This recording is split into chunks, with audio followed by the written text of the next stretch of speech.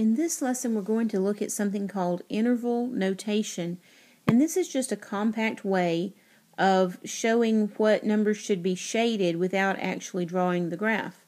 So we'll still draw the graph for practice, but this is just kind of a way that you can avoid drawing if you need to, because of course graphs are hard to type on a typewriter or a computer, so this is easier to do.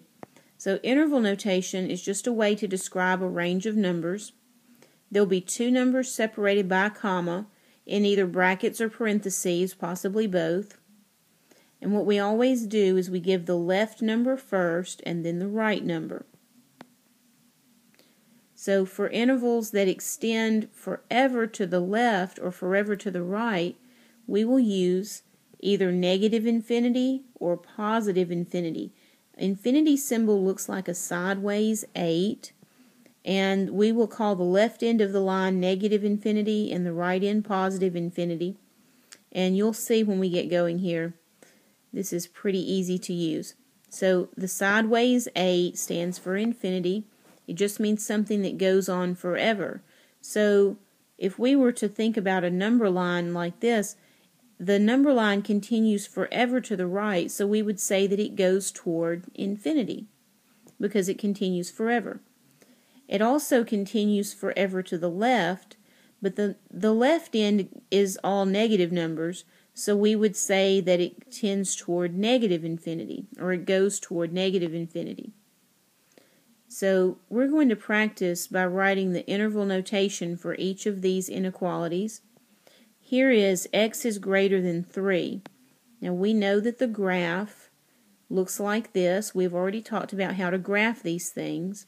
So what I would say here is that the interval notation, the shading starts at 3 and it goes toward positive infinity. So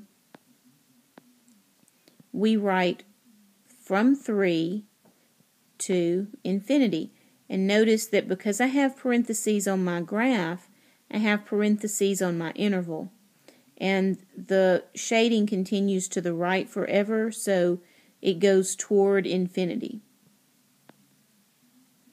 Now let's do x is greater than or equal to -7, and we'll look at the graph again.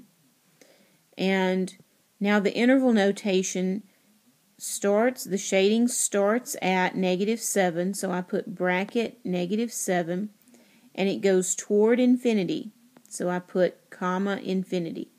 And see, this interval is just a way of describing what numbers are being shaded here in the picture. So the -7 is where it starts being shaded, and the infinity is where the shading ends.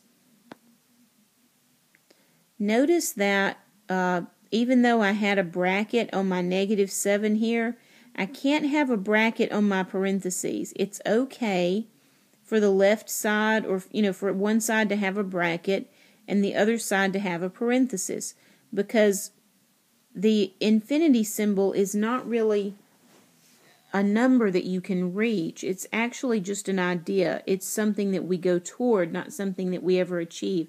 It's a lot like tomorrow. Tomorrow's always out there. Remember the song from Annie? Tomorrow you're always a day away.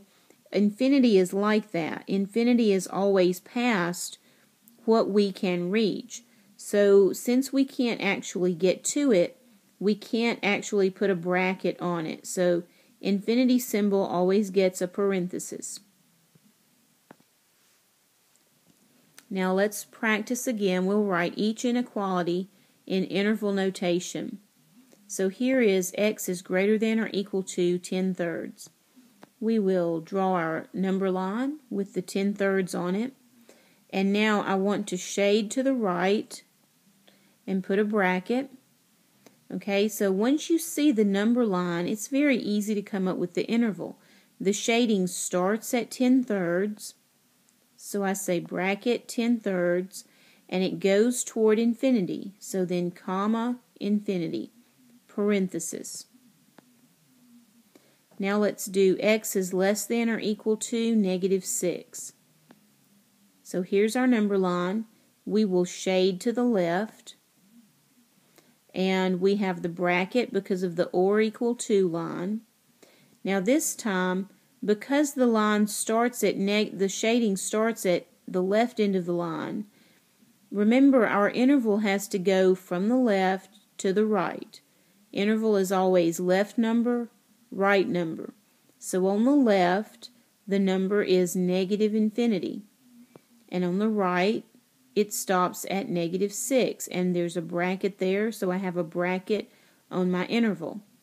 So can you see that, like, the infinity is always on the end that the arrow is on?